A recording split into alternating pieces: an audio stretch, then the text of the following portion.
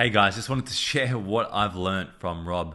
And what I can tell you is coming from someone who's wanting to speak more, wanting to get out there more, wanting to share my message, my story, wanting to impact more lives, do big things.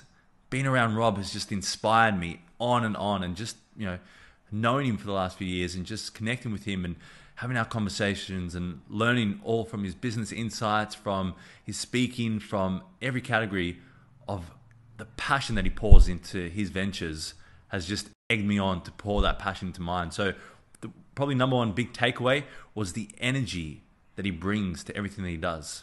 I mean, if you watch his content, you'll get what I'm saying. His energy, he just brings this like emphatic passion, just like he's like a fanatic about what he does. That's really what it is.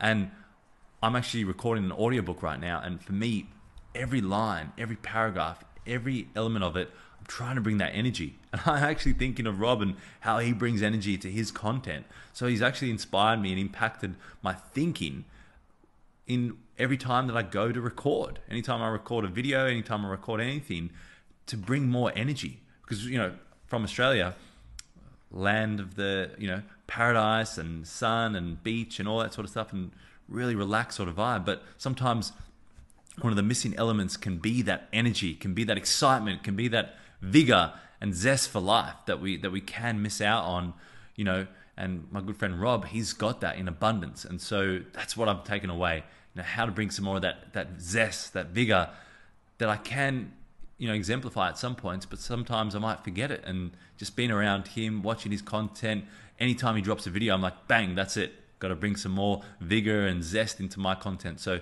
thanks, Rob. I really appreciate you and appreciate your work, brother.